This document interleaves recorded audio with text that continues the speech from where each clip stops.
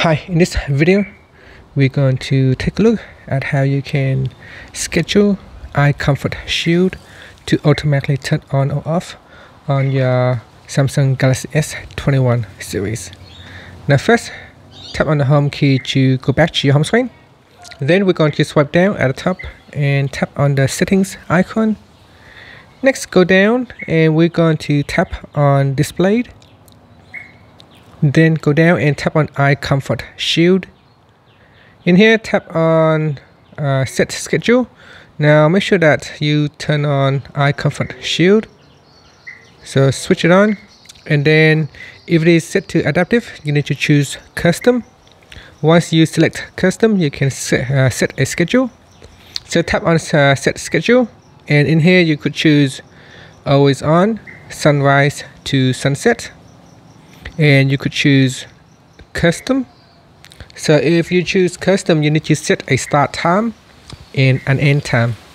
So for a start time, you can choose say 7 p.m. or 8 p.m.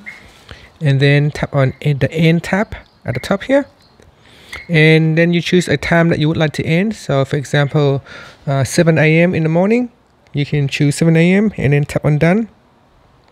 And so now the set schedule is set between 8 p.m. and 7 a.m. the next day, and that is when eye comfort shield will turn on and automatically turns off at the end time. Down here you can also adjust the color temperature for the eye comfort shield. Now at the moment you can see when I drag on the color temperature, it does not change the screen color because we are not falling within that time schedule. So if you want to test it out, you can choose always on, and then here you can choose the color temperature. Also tap on the on button at the top. So let's go back to custom, 8 p.m. to 7 a.m. and tap on done.